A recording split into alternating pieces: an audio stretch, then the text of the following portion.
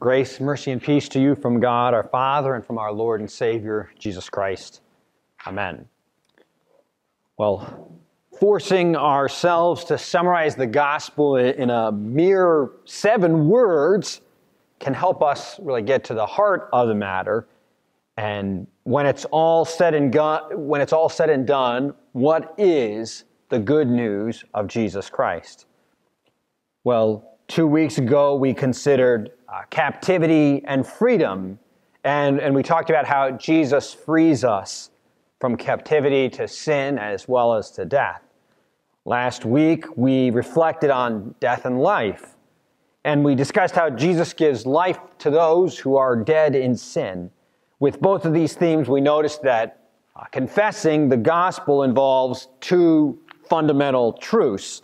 First, the gospel, the bad news comes before the good news. It's the bad news, we might say it in a variety of ways, but one way of a creation that's turned away from its creator, or children who've turned away from their father. This is the bad news, and it's the source of all that's wrong with this world. But the good news we proclaim is a God who loves his creation, a Father who seeks to continue to be in relationship with his children, and who reigns over creation in mercy and love through our Lord. Well, as these last couple of weeks of Lent wind down, I encourage you to continue your study of the Scripture and to reflect on, as you reflect on maybe favorite Christian songs or hymns, and to think about faithful brothers and sisters in Christ and how they have modeled the Christian life for you. And the theme for us to discuss today, in light of that, and in light of this, some of the issues that our culture deals with, is isolation and community. Despite and maybe in part because of the global and almost instantaneous connectivity that we have at our fingertips and our phones, many in our world struggle more severely than ever with isolation. Fortune magazine published an article about, I guess it's 7 years ago now, called "Chronic Loneliness is a Modern Day Epidemic." We could probably find all kinds of articles that talk about that. That article describes the physical and emotional problems associated with loneliness, and it analyzes the situation, examines a variety of causes that contribute to it. For instance, studies have shown that the percentage of people who are regularly lonely has more than doubled. In the 1970s and 80s, 11 to 20% reported frequent loneliness. In 2010, that number jumped to 40 to 45%, and that's even before the pandemic. Perhaps you know what it means to feel alone. And you know what it's like to be the only person in the house or the apartment, perhaps the only person doing something. After a long stretch with little human contact, perhaps sometimes you feel overcome with feelings of isolation. Other times we can feel alone even when we're in a crowded room or part of a big family. We may be sharing space with other people, but we still feel a distance or disinterest or a dearth of real connection. Then there's the loneliness that sneaks up on us through social media. You've got hundreds of friends and thousands of likes, but one negative comment on there can make you feel like junk. Well, the Scriptures have a lot to say about isolation and community. As we've done for the last several weeks, I'll be asking again for your help, and as we do a little brainstorming, and let's begin with a rereading section of Psalm 68. This section came from from the pen of David, and would someone read that off the screen for us? All right, we'll start with Donovan. Psalm 68, verse 4 through 6 says, "Sing to God, sing praises to his name, lift up a song to him who rides from death to earth. His name is the Lord, so before us.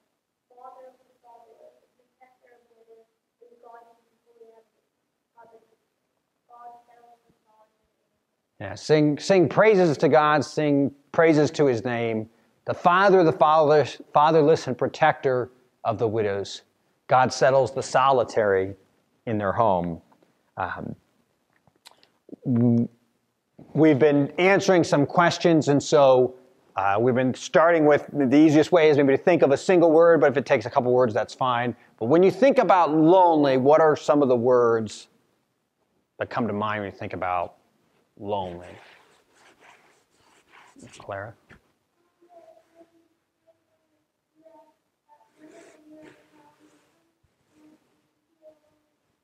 Okay, scared. Yeah. Sad. Yeah, when you're lonely, sad. Don? Alone. Okay, yeah. Yeah. All right, we'll listen to Genesis chapter 2, verse 18.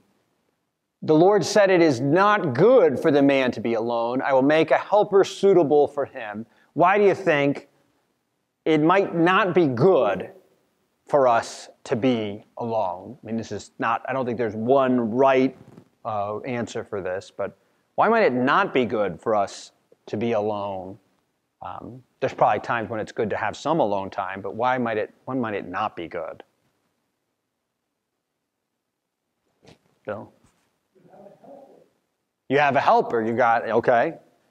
You got someone to help you out when you get into a sticky situation.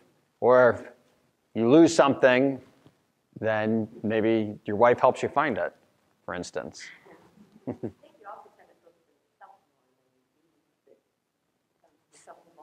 Yeah. It's relationships can. There's no such thing in this world as a perfect relationship, and relationships force us to interact and look away from ourselves. And like you say, looking at ourselves too much, that's a recipe for depression, I think, or at least feelings of that sort. Donovan? You might, like, I feel like it's like the same, like you see the balance of work and play, like things like this ones where, like, too much work, like, and then no playing over, like, you have to have a balance.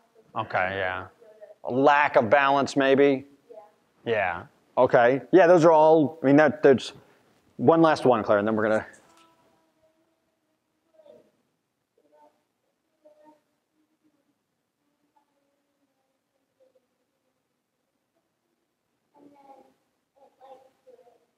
Yeah, if we get some of us, when we get lonely too long, we get angry and throw things, break things. Yeah. Good. Yeah, these are reasons why too much alone time can be not so great. Can you think of people in the Bible? We're not going to go over their whole stories, but think of any characters in the Bible who found themselves alone or felt particularly lonely. Jesus, okay, yeah, certainly. Alone in the garden.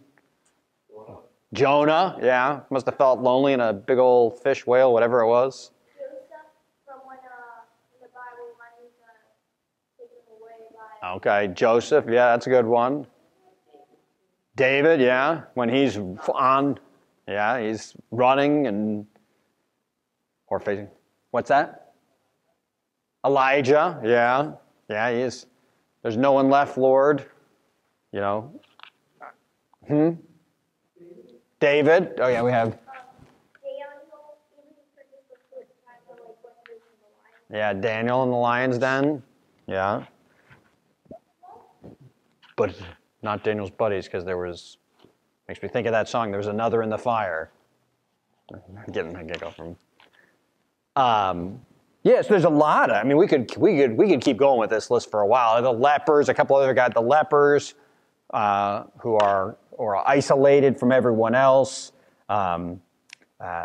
Saul, David as he was being pursued by Saul. Moses coming before having to deal with the Israelites, and he's up on the mountain, and any number of times Moses feels very alone. One time he feels alone and he needs His father-in-law gives him some good suggestions so he doesn't have to face his problems, the tasks he's got all alone. There's a lot of characters in the Bible who, just like probably all of us at some point in our lives, can feel very alone, and that loneliness and that isolation. There's a reason why they talk about putting people in the hole or in isolation, and there's, how much worse can prison get, you'd think, but it can if you're all by yourself with no other contact. On the other hand, during many of our most joyful moments, we are with other people. And either quick examples of when you could, or why do you think that is? Okay, yeah, joy is not something, it's just, you want to share it. Yeah? Donovan? Many things that you have lost, have to be with other people, like parties. Okay, parties. The opening presents, the playing. Yeah. Yeah, this is a good example. Presents, presents are nice, but isn't it a whole lot better? I'd much rather open presents with people than just, it'd be one thing, right? I mean, a couple years ago when a lot of people stayed home for Christmas or didn't, it was a little different, from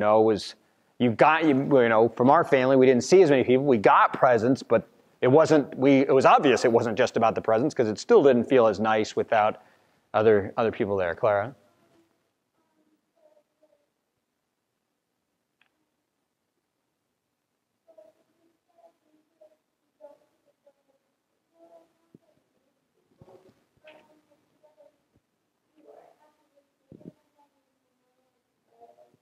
Yeah, and when you're lonely, makes me think of when you're lonely and nobody's there, it's just you, or if you have, let's say you experience some difficult emotions, if you have no one there, there's nobody to help balance you or lift you up, and it can make a big difference, like in the schoolyard when kids get upset with each other or one friend gets mad at another, it can feel very lonely, and it can help if somebody, befriends that person who feels lonely. The same thing's true anywhere, but there's a reason we are created to be with others.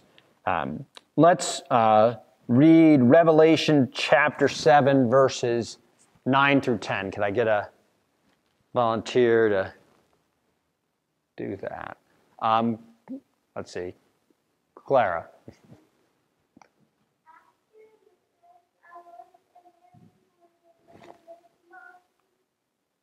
Multitude.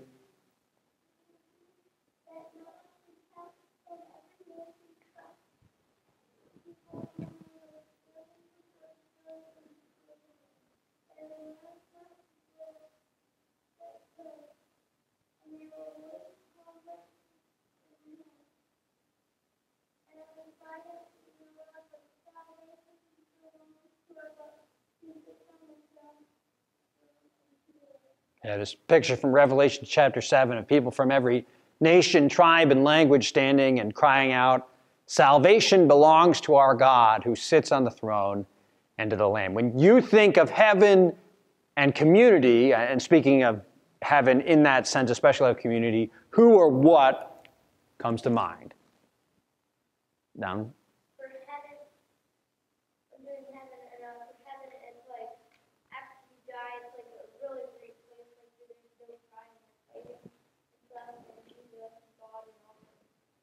Okay. How about good? Who else? Does anybody have anybody specific they think of?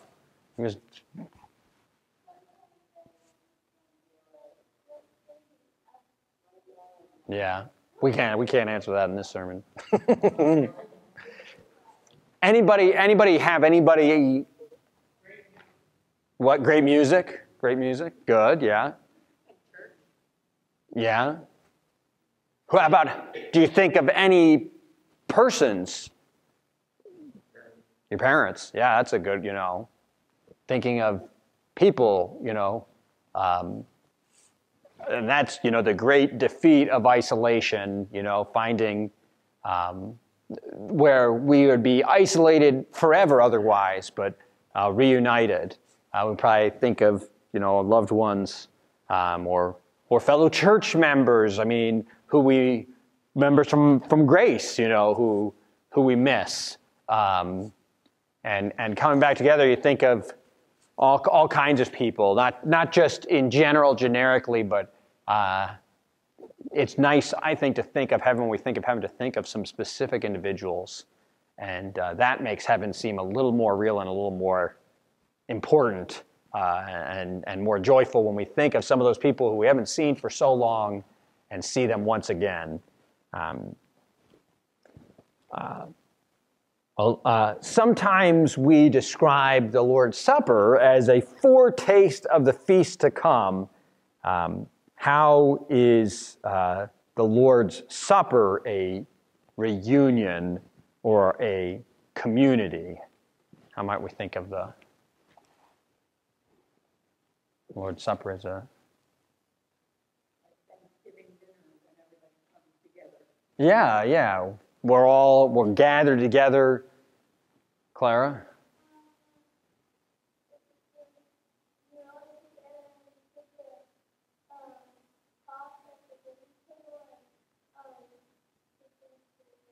Okay, yeah.